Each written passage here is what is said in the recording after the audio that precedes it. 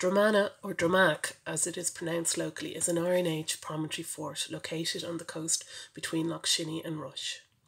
The cliffs at Loughshinny will be familiar to anyone who studied geography in school, as they are one of the best examples of sedimentary rocks found in Ireland and Britain. A promontory fort is a fortified coastal headland, and Drumanagh is one of the largest and most impressive monuments of its type in Ireland. The headland has been designated a national monument since 1977. The Iron Age extends from approximately 400 BC to 400 AD. Tree ring evidence suggests that a series of volcanic eruptions from Italy to Iceland disrupted weather patterns during this period. The cumulative effect of uninterrupted rainfall, waterlogged lands, crop failure and livestock loss was a resource-hungry society. This is an age of conflict captured in the myths and legends of Cuchulainn, Queen Maeve and the stories of warriors and warfare. During the Iron Age, the Irish Sea was in effect a routeway that allowed contact and trade between communities on both sides. Drumanagh has extensive views of the surrounding land and sea.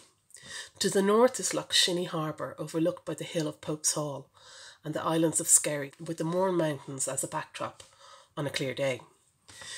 There are unimpaired views of the sea lanes of the Irish Sea, punctuated by Rockabill Lighthouse, and towards the southeast is Lambay Island.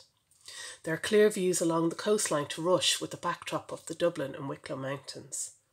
On the landward side, across the fields westwards, is the tree line of the medieval manor of Rush at Kinure.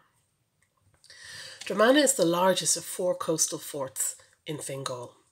Across the sea on Lambay Island are the Garden Fort and Scotch Point, with Dungriffin Fort at Howth. Drumanagh consists of a headland of approximately 46 acres defended by a series of ramparts, that is, a series of closely spaced banks and ditches over 350 metres long. A number of gaps occur along the ramparts, one or more of which may represent an original entrance. Although the banks were up to 2 metres in height, it is thought that these ramparts may have been more about status than defence, as Drumanagh functioned as a major trading centre. Part of the medieval manor of Rush, Drumanagh later became famous for its grasslands and ability to fatten cattle. The site is of considerable importance for birds, as it is known to have supported kestrels, short-eared owls and buzzards. In the 19th century, Drumanagh Martello Tower was built on the promontory fort for the defence against possible Napoleonic invasion. The Martello Towers were manned by the Royal Artillery Regiment and had a detachment of up to 15 men with an 18 or 24-pounder iron cannon, which required at least 9 men to fire. By 1826, Drumanagh Tower was occupied by the Preventative Water Guard as part of their anti-smuggling operations. The first season of the community excavation project was carried out on the Martello Road near to the tower. Evidence for the occupants of the tower was recovered, including a belt brace of the Royal Downshires, a button of the Royal Artillery, and a shako, that is the decorated plate on the high-crowned military hats. A complete clay pipe bowl was decorated with the Masonic symbols of the cross, square and compass, indicating at least one member of the garrison at Drumanagh was a Freemason. Season 2 of excavation took place at the other end of the Martello Road near the prehistoric ramparts. Beneath the Martello Road, both excavations revealed Iron Age activity, including human burials, activity for settlement, textile manufacture and trade, all dating to the 1st to the 3rd centuries AD. Sherds of Dressel 20 pottery were recovered. These amphorae were used for the transportation of olive oil, which was produced in the Roman province of Baetia in southern Spain.